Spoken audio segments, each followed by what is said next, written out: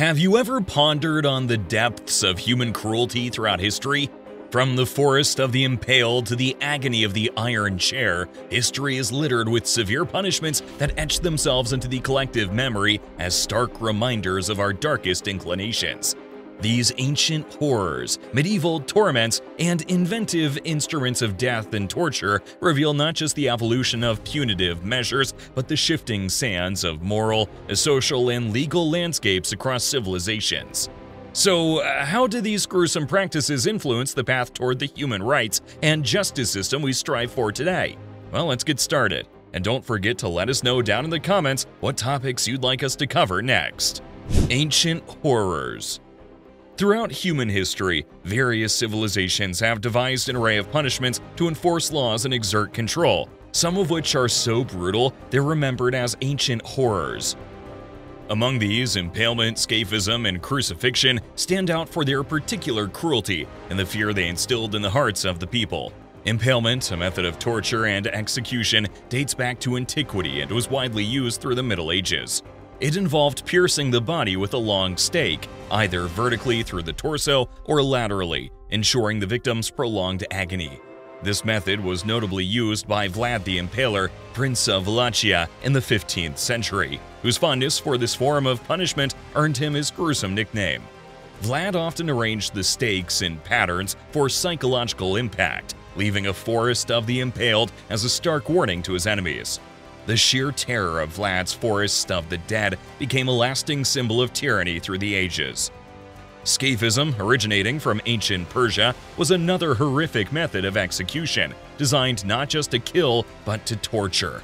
The condemned was placed between two boats and fed a mixture of milk and honey until they developed severe diarrhea, and then more honey was applied to their bodies to attract insects. Over days, as the victim lay immobilized, insects and vermin would begin to eat them alive. The combination of forced feeding, exposure, and insect infestation assured a slow and agonizing death. Crucifixion, though practiced by various ancient civilizations, is most famously associated with the Roman Empire and the execution of Jesus Christ, which imbued it with deep religious symbolism within Christianity. Victims were nailed or tied to a wooden cross and left to die a prolonged death from asphyxiation, blood loss, or exposure. The visibility of the crucified, often placed at busy roads or city gates, served as a powerful deterrent against rebellion and crime. The crucifixion of Jesus, however, transformed this instrument of death into a symbol of sacrifice, redemption, and love, highlighting a profound shift in its cultural and spiritual significance. Medieval torments.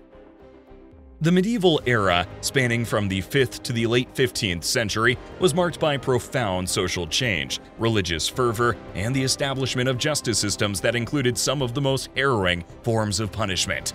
Among these, the wheel, the rack, and the flaying stand out for their brutal effectiveness and the terror they inspired.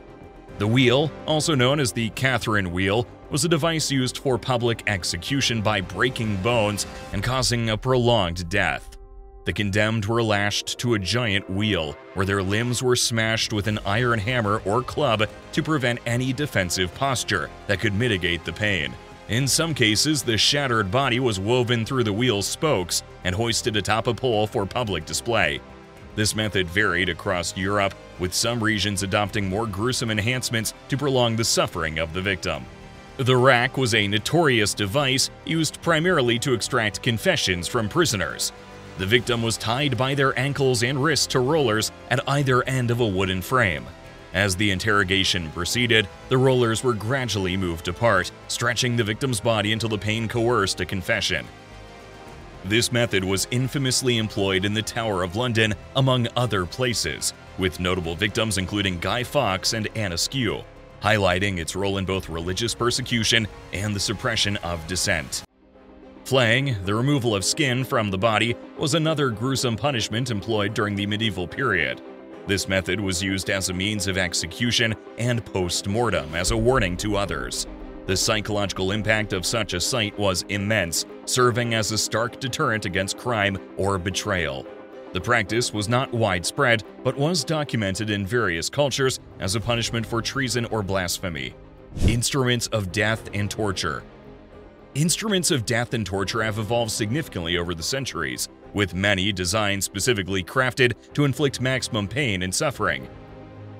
Among these, the garrote, the iron chair, the pear of anguish, and the heretic's fork stand out for their ruthlessness and inventive methods of execution and torture. The garrote, a device designed to strangle or break the neck of the condemned, has a long history of use, particularly in Spain. Initially, it consisted of a simple rope and was later modified to include a metal band and a mechanism that could be tightened gradually. This method of execution became the standard form of capital punishment in Spain and its colonies, valued for its simplicity and the perceived quickness of death.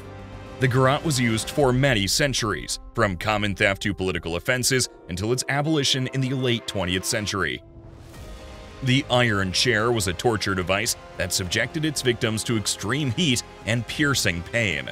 Made entirely of iron and often equipped with hundreds of sharp spikes, a fire below it would gradually heat the chair. Victims were forced onto the chair and bound in place, ensuring that the spikes did not deliver mercifully quick deaths, but prolonged agony. The chair's design allowed for the slow roasting of the victims, often in public squares, as a spectacle for crowds and a warning to others. The pear of anguish and the heretic's fork were devices used to punish those accused of heresy, witchcraft, or other crimes against the church. The pear of anguish was a metal device inserted into the mouth, anus, or vagina of the victim and then expanded to mutilate the internal organs.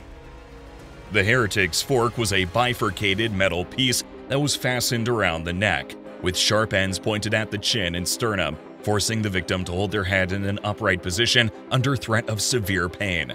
These devices were not designed to bring about death, but to inflict maximum suffering and coerce confessions or recantations of faith. Punishment beyond the grave. Punishment beyond the grave represents a darkly fascinating aspect of historical legal and penal practices, where the consequences of one's crimes were extended beyond death. Gibbeting and peine coulée are two methods that vividly illustrate the lengths societies have gone to deter criminal behavior by making examples out of the deceased. Gibbeting was a form of post-mortem punishment that involved displaying the executed body of a criminal in a metal cage, which would be hung in a public place, such as a crossroads or the site of the crime. This method served multiple purposes. It acted as a deterrent to potential criminals, it provided a grim reminder of the consequences of crime to the public, and it denied the criminal a proper burial, which was believed to affect their chances in the afterlife according to some religious beliefs. The bodies could hang for years, becoming a macabre landmark, slowly decomposing in their iron prisons. In England, the Murder Act of 1752 made gibbeting a common post-execution practice for murderers, under the theory that the sight of a gibbeted body would deter others from committing similar crimes. This practice was not abolished until the early 19th century, reflecting a shift towards more humane penal practices. Peine coulée, or the punishment of the sack, was a uniquely horrific Roman penalty reserved for the crime of parricide, the killing of a parent or a close family member. The convicted person was sewn into a leather sack, sometimes with various live animals such as a dog, a rooster, a viper, and a monkey, and then thrown into the sea or a river.